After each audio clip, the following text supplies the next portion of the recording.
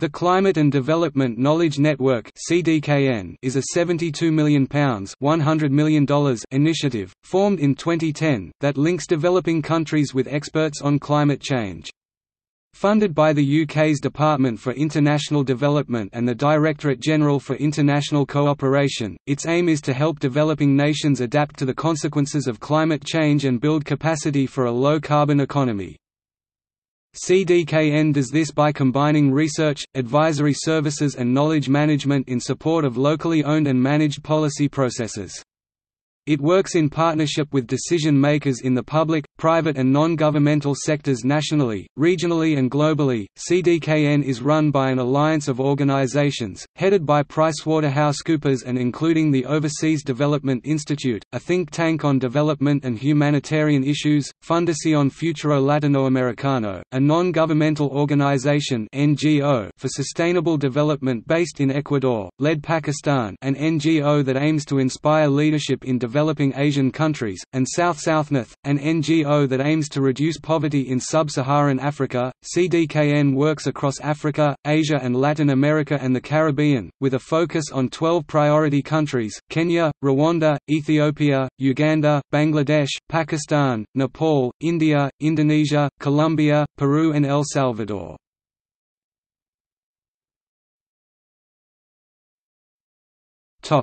Africa.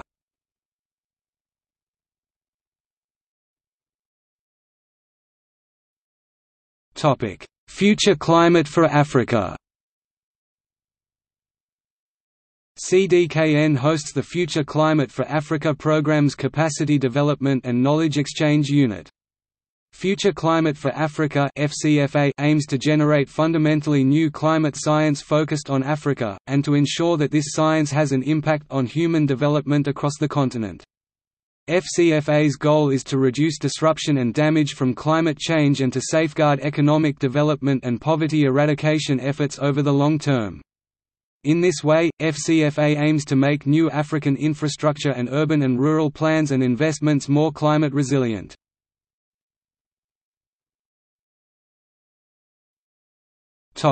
A climate change curriculum for Southern Africa.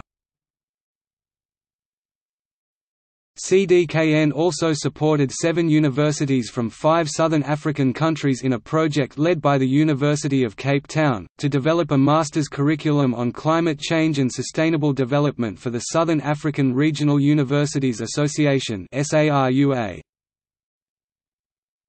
Building Rwanda's capacity for climate-compatible development. CDKN has been involved in capacity building in Rwanda through the National Environment and Climate Change Fund, FONERWA, the largest climate fund of its kind in Africa. By building capacity at national and district level to scope, develop and implement successful climate-compatible development projects, the work will help support implementation of Rwanda's green growth and climate resilience strategy and build momentum for low-carbon, climate-resilient economic growth in the country. As part of continued work in Rwanda through the project, Building Resilience in Rwanda through Business Collaboration, a CDKN-funded research study showed that small businesses around Nyabugogo River, Gatsuta and other water catchment areas in Kigali could face further losses due to flooding if no urgent actions are taken to address the problem.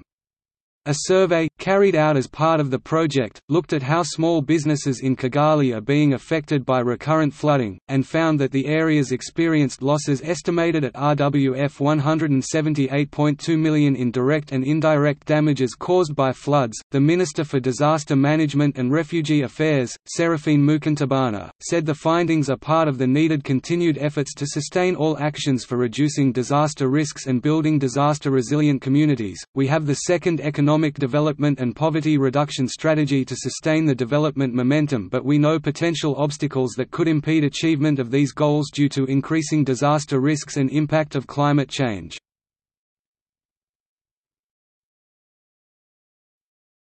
The impacts of climate change in Uganda.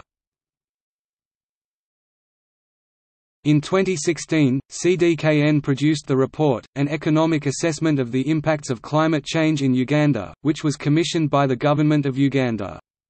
It aimed to provide the government with economic evidence on the current and future costs associated with climate variability and predicted climate change, and the necessary adaptation measures for different sectors at both national and local scales.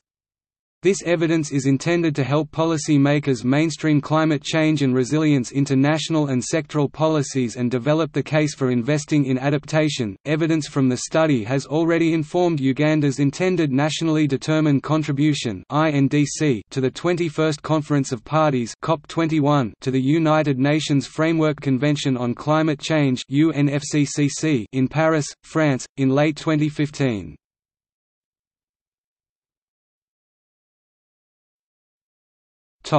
Asia.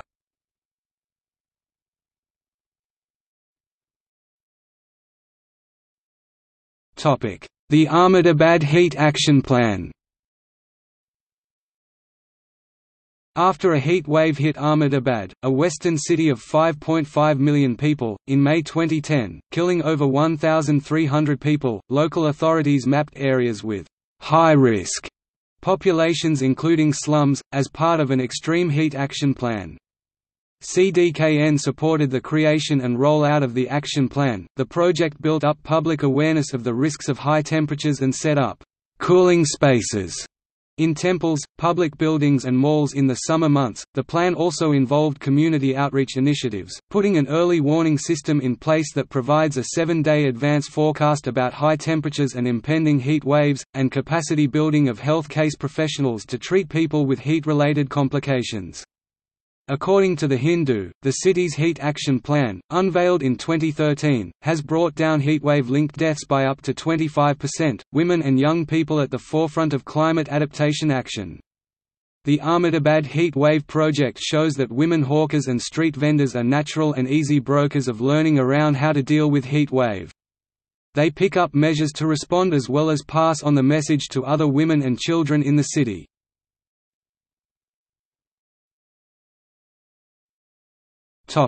Scaling up climate-smart agriculture.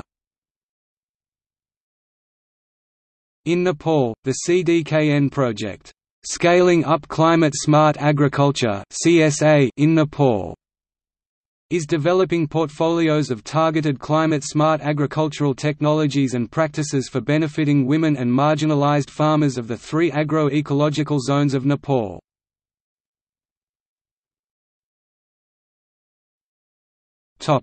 Pakistan's renewable energy potential. Another CDKN project found that the use of photovoltaic panels in an industrial sector in Sialkot, Pakistan, could mitigate up to 377,000 tons of carbon dioxide and gain average savings of $27,400 per year on electricity costs. The project, conducted alongside Ecofees, assessed a nationally appropriate mitigation action as a policy tool to provide renewable energy to the city's industry.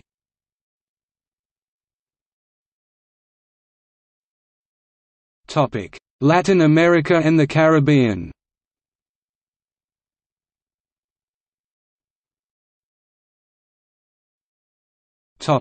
Cities Footprint Project.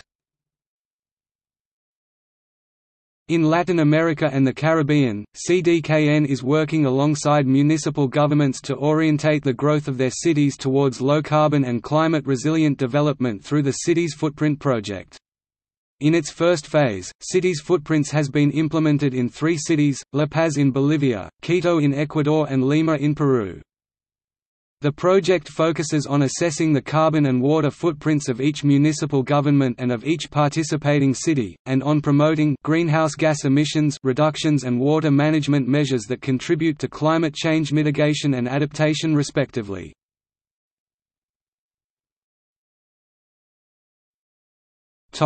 Resilient Cities Initiative on Climate Change in Latin America and the Caribbean. A joint initiative between the International Development Research Centre (IDRC) and CDKN, the Resilient Cities Initiative, helps strengthen decision-making and scale up effective action on climate-resilient development to improve the livelihoods of those most affected by climate change in Latin America. According to IDRC, the projects are home As a catalyst for resilience, relocation in the Amazon rainforest. This project investigates how new settlements can be designed to be resilient to climate change, create social cohesion, and promote alternative livelihood opportunities, with a focus on Nuevo Belén in Iquitos, Peru. A participatory decision-making approach towards climate-resilient and inclusive urban development in Latin America. This project will develop and apply a practical, innovative, and participatory methodology and toolbox to support climate-resilient, inclusive urban development in the rapidly growing cities of Latin America, with a focus on Santa Ana, El Salvador, Dos Quebradas, Colombia, and Santo Tomé, Argentina. Triangle City Cooperation, building joint climate-resilient development in the Panama Basin.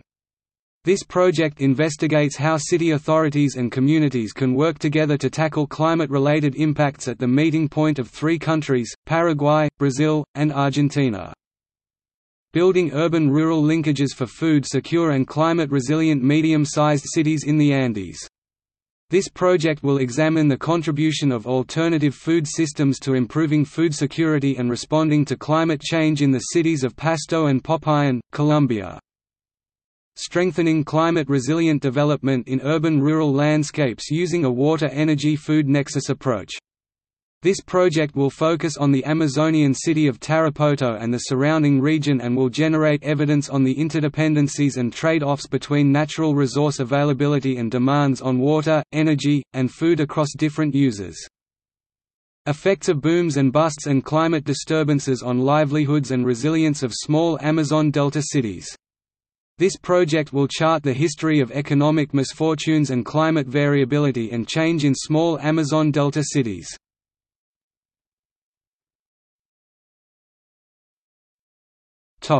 Negotiation support. CDKN's Negotiation Support Program provides legal and technical support to negotiators from the most climate-vulnerable countries. These countries have the most to lose from climate change but are often unable to fully represent their interests in international climate negotiations.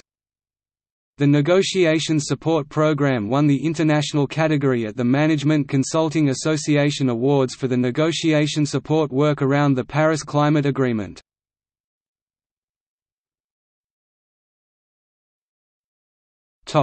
Legal Response Initiative (LRI).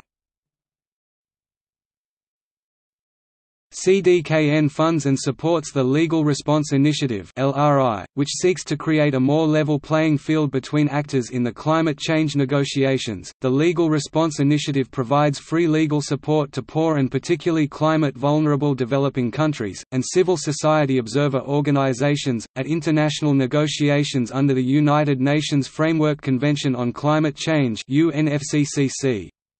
It operates through a network of lawyers from law firms, barrister chambers and universities in different jurisdictions who give hands-on assistance during meetings, draft legal opinions or build the capacity of lawyers and negotiators from developing countries. The Legal Response Initiative won Best Education Initiative at the Climate Week Awards in 2014 and 2017.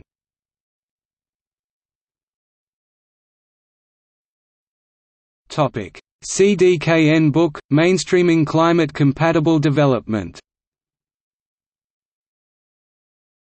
In 2015, CDKN launched a digital book, Mainstreaming Climate-Compatible Development, which provides insights and lessons learned from practical experience in increasing climate resilience in developing countries.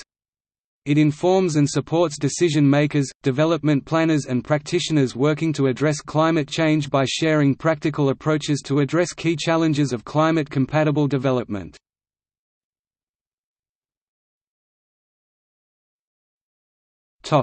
Partnerships. In 2015, CDKN became the co-secretariat of the Low Emission Development Strategies Global Partnership alongside the National Renewable Energy Laboratory (NREL).